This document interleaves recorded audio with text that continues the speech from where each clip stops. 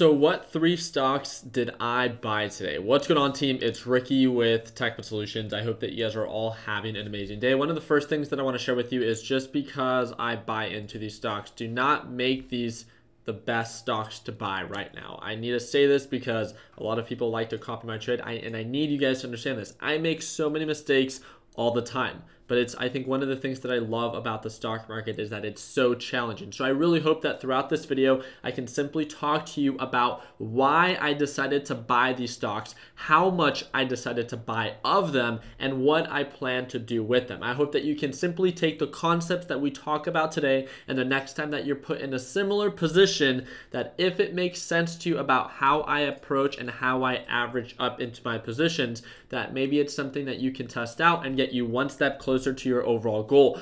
Before we even jump into that, I need to make this super clear. Tesla reports earnings tomorrow. And the reason that I'm saying this is because I know a lot of you, like myself, have been holding Tesla. Some have been holding more Tesla than originally planned. And as you guys can see, it's earnings season. So on January 27th, 2021, after market at 5:30 p.m. Central Standard Time, Tesla will report earnings. Of course, we want Tesla to go to the moon. It tested $900 a share yesterday, and it's testing it today. I hope that it only continues to go up, but hope is a very closed-minded way to approach the market. So all I want to remind you is, now that you're aware of earnings being tomorrow after market, do your part to set your future self up. If you want to hold strong, then all power to you. If you maybe want to sell some of your position just in case it pulls back, that you have enough money you can buy more, then great. If you want to sell your entire position, then so be it. One of the friendly reminders is stop losses do not work after market hours. Now that you are aware of Tesla and a series of other stocks are reported earnings, now you can prepare versus being surprised.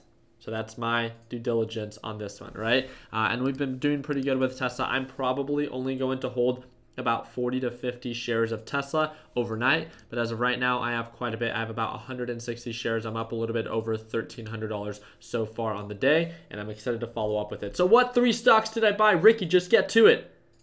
All right.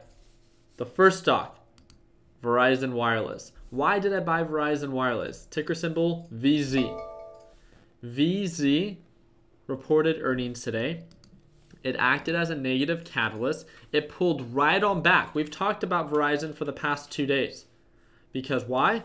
Based off of previous support levels, it consolidated around $57 and then began to indicate signs of an uptrend. What did we say yesterday? Watch out for earnings. We hope that it only pushes it up, but very often, especially more now than ever before, it does pull back. And this is exactly what happened. So I decided to buy 200 shares of VZ, which is a little bit over $10,000. I trade with a little bit over $100,000. So this is me just getting some skin in the game, right? This is like if you have a $1,000 account and you buy $100 worth of a stock. It's just enough that you have some skin in the game for a good deal if it continues to sell off and if it breaks its pattern, right? So if Verizon falls below $56 and I see it, no longer being relevant to the previous support level, then guess what? I can easily cut losses because from my average purchase price of $57 to $56, yeah, it sucks, it's 2%, but guess what? It's 2% of $10,000 instead of 2% of $100,000. Do you get what I mean? This is why it's so important to, yes, get stocks for a good deal, but also watch that position size because it's a lot easier to manage your risk. In comparison to the upside, based off of previous resistance levels at $61, you can see that the upside is nearly 7%.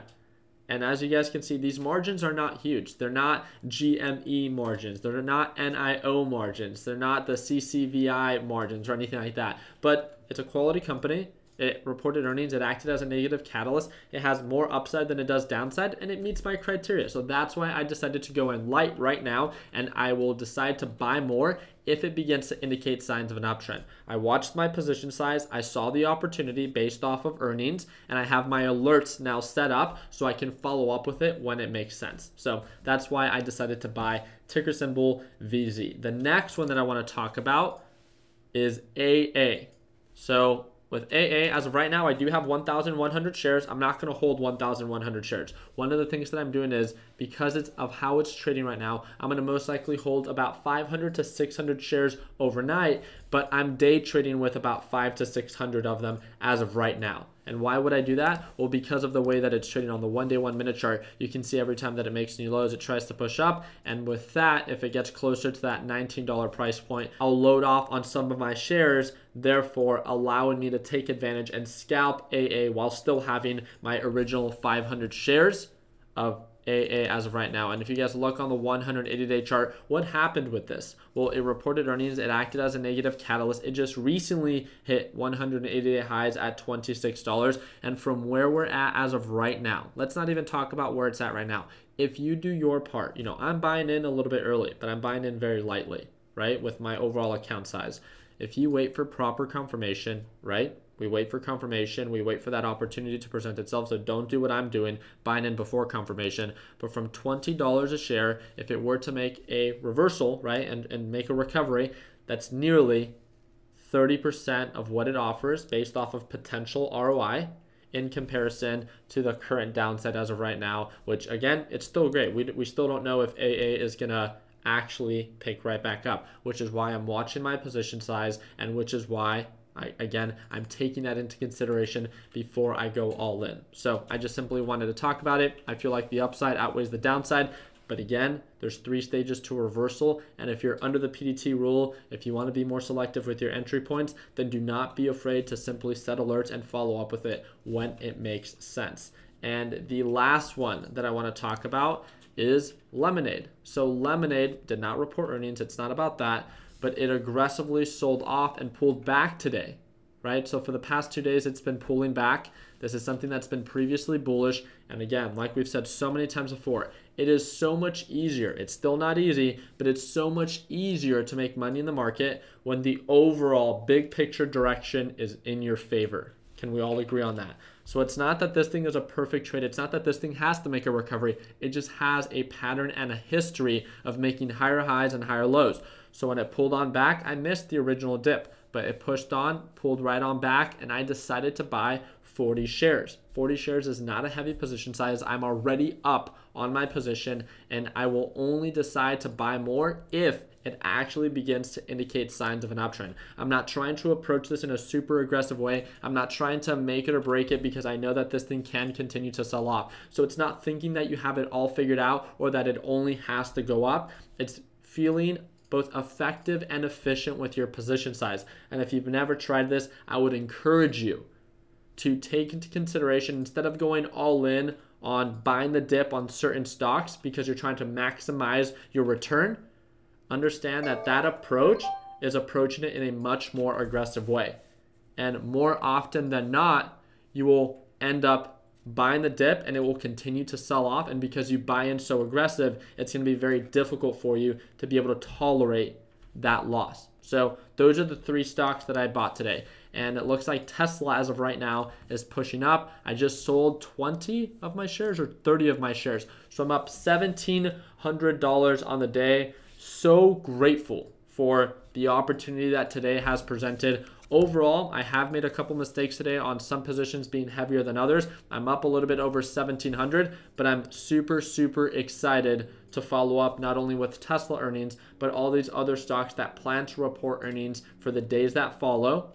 And because I'm not fully invested in those stocks, if they do sell off, for all of us, right? For all of us that are not invested in those stocks, if you follow up with stocks that are reporting earnings and they act and they drop due to that negative catalyst, then guess what? You are now presented with an opportunity in which that you can simply add to your watch list, set your alerts, and follow up with it when it makes sense to you. That's the beautiful part about the stock market, is that you don't have to trade what everyone else is trading, just like me. I talked about 3 stocks today. Out of those 3, how many of those met your criteria? 1, 2, maybe none of them? It doesn't matter, right? It is your job to take advantage of opportunities that only make sense to you, because either you will make a profit or you will learn from your mistakes if you understand what it is that you are doing. So I'm super excited to follow up. If you learned something new in this video, or if you like any of those 3 stocks that I talked about, please comment down below, and I hope that it earned your thumbs up. Don't forget to stay connected. We do run the largest free Facebook group in the world. We're almost at 300,000 members. It's absolutely for free, and it's the first link down below. If you guys want to watch me trade live as soon as tomorrow, click the second link down below, and I will see you tomorrow at Market Open for our live trading session. Until then, don't forget to subscribe, and like always, let's make sure that we end the year on a green note. Take it easy, team.